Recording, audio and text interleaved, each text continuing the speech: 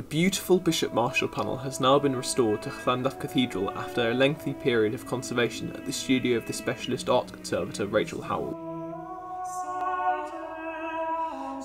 Here the panel is undergoing the final touches of conservation and is being installed in the newly designed oak frame by joiner Laz of LM Conservation and Rachel's team.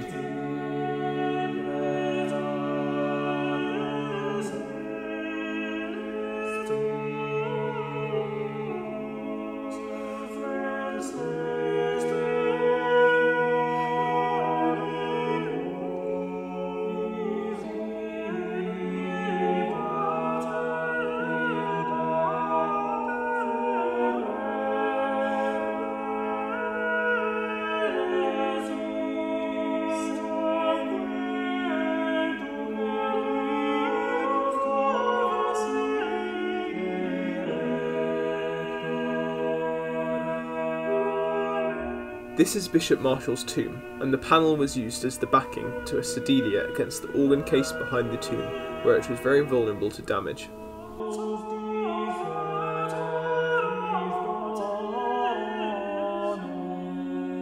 Here the panel and frame are being returned to the cathedral by specialist art handlers from Abergavenny. The panel is being installed in a new location in the south aisle of the cathedral, where humidity and ultraviolet light levels are safe for its display.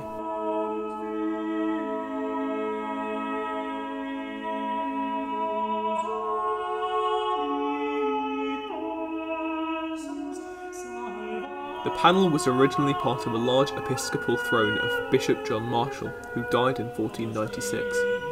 The throne is long since gone, but the panel has survived several upheavals, such as the desecration of the Reformation and extensive damage to the cathedral during the Second World War.